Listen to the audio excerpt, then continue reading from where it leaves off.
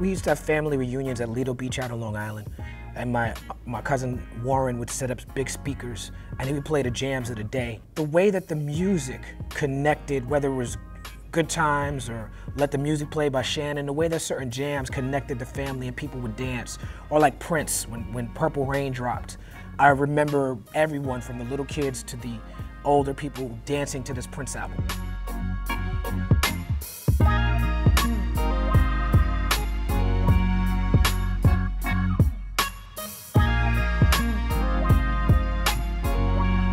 Music is what makes us human. It's what gives us our humanity. A computer can't write a beautiful symphony.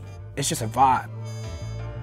The music that stands the test of time is music that's connected to social justice. Whether you're talking about Bob Marley or Nina Simone, whether you're talking about Aretha Franklin or Marvin Gaye or U2. Music is what connects us to who we are as human beings. Lost in desire, I walk through the devil's fire. I inspire the resurrection of kings like Hezekiah. The trust you put in me to be a beast with this rhyme, and it's where the rubber meets the road and where your faith meets science. Let's go.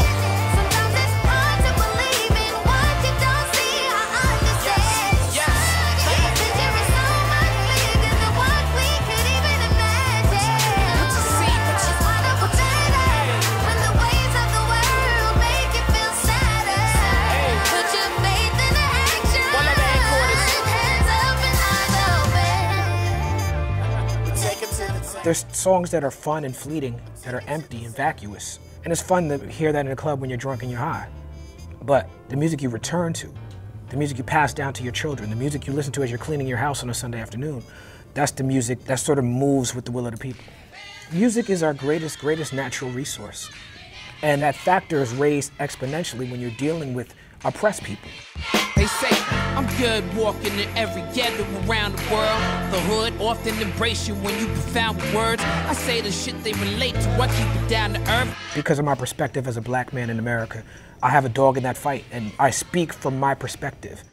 Speaking from a sort of pro-black perspective in America is really speaking from an equality perspective. You know, race is a social construct. It's not real. It was invented for greed. It was invented to justify the slave trade. But because of the slave trade, you know, we say we're proud to be black because I don't know which African country I'm from. My ancestors were killed for trying to express themselves culturally. So I connect my pro-blackness in solidarity with other marginalized groups, whether it's Native Americans or gay people or women or Jews or Muslims or other marginalized groups. I relate to their struggle because of my struggle as a black man.